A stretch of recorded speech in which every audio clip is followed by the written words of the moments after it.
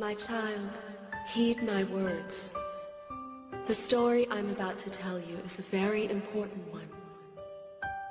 It entails a long, long journey, undertaken by the parent and passed on to the child, continuing from generation to generation without end.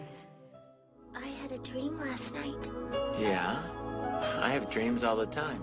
This was a dream about the sky. I was in the sky in a world I'd never seen before and never could have imagined.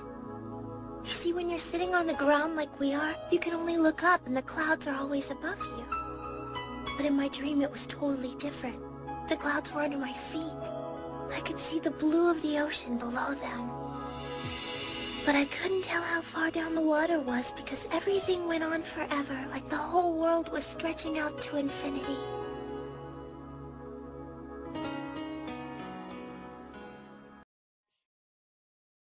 She's had these episodes ever since she was a little girl. Whenever she starts making a friend, that seems to be when it happens. Can I ask you something? Go ahead. Is there a connection between the person you're looking for and my dreams? I feel like there might be. I kinda doubt that's the case. The girl in my dreams isn't me, but rather another version of me.